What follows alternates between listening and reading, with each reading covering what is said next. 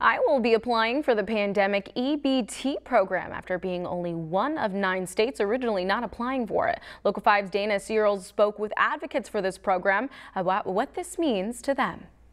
Children who receive free or reduced cost lunches in schools will now get access to free meals throughout the summer.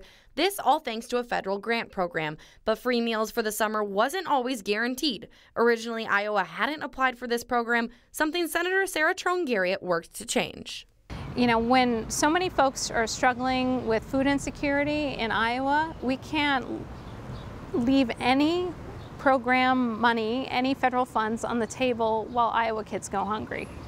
And with some pushing, Iowa now joins the majority of states in getting this funding. Blake Wildson from DMARC says that this is another positive sign. Every time that something like this is introduced, we do see it impact our work at the food pantry level. And when you are looking at this program in particular, you know, children are being impacted by food insecurity, and it has a real impact on their day-to-day lives.